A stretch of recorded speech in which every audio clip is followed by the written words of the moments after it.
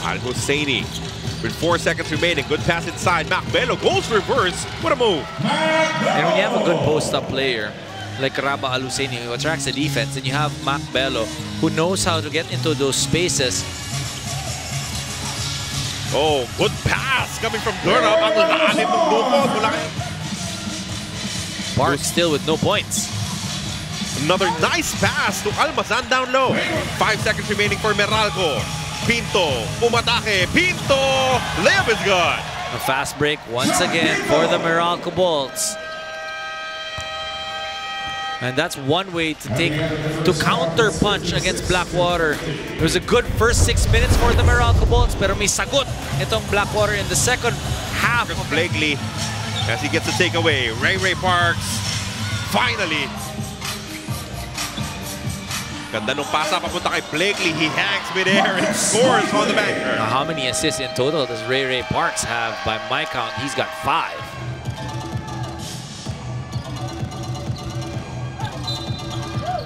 Ray Parks starting to put in the work here in the third quarter. 7 points now for Ray Parks, and we were just waiting for him to be a little bit more aggressive. Macbelo, they go to the corner. Quinto, umatake. Quinto, adjustment air and scores. Parks, ginamit ang ball screen mula kay Belo. Parks, umatake, finishes with a right hand. That gives Meralco an 8-point advantage. Maliksi, nice spin move. Mid-range jumper is good. 8 points for Alain Maliksi. And you know, you gotta credit the defense that Meralco has been doing on Alain. McDaniels also plays pretty good defense, partner. And look at that. Troy Rosario again in the paint. Slam dunk naman ang ginawa ni Troy at naibaba na agad ang lamang from 6-1 in a snap. Their players, their locals are playing at a high level as well. And they understand the reality that you cannot take any team for granted in this league. Now, it is a... Iwas dun, ha? Dahil halos sure na dapat yun. Jeron Teng to the hoop. That's his specialty. When I was scouting him when he was playing in high school, pati sa college playing for LaSalle, ganyan ang gusto niya. House, nowhere to go. Tried to go baseline. Left it for Banchero. 3 on the way. And to the post kay Tratter. Tratter Rosario ang labanan. And Tratter tried to out-muscle but gets blocked but gets it back. And that's been the story. You've said it time and again. The persistence ng Alaska Aces sa laban na ito. Alaska hindi nagpapaiwan dito. McDaniels to the cutting. Troy Rosario. Kaya magkano bababa ang percentage mo kung puro ganyan ang tira mo, di ba? And just playing with so much... Teng. Left it for Racal. Racal to the hook. Oh! Ayan na naman si McDaniels. Pugoy. He's alone. Oh, not a very good idea to challenge the defense of KJ McDaniels. He has the timing to block shots, the length to complete a play. And on the other side, Pugoy not going back on defense, but being rewarded with an easy basket. Yes. McDaniels!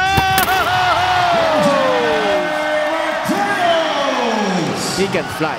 Make no mistake about it. This guy is an incredible athlete. Hindi na makakascore. Sigurado na tayo dyan. Doon sa average na ginagawa ng TNT.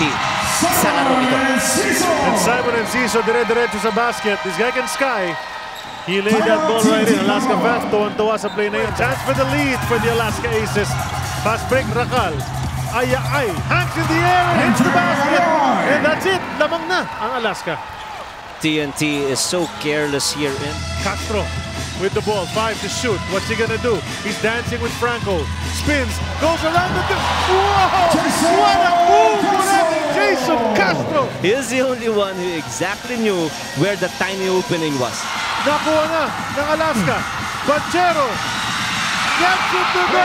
What a sequence! We definitely have a great one. Alaska not giving up. TNT. Here they go, McDaniels. He goes. Quick basket para kay KJ. We're tied at 89.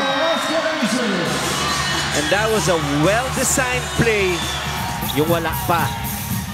KJ steps back, 3.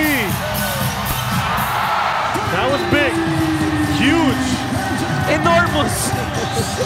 Whatever superlative to describe that basket.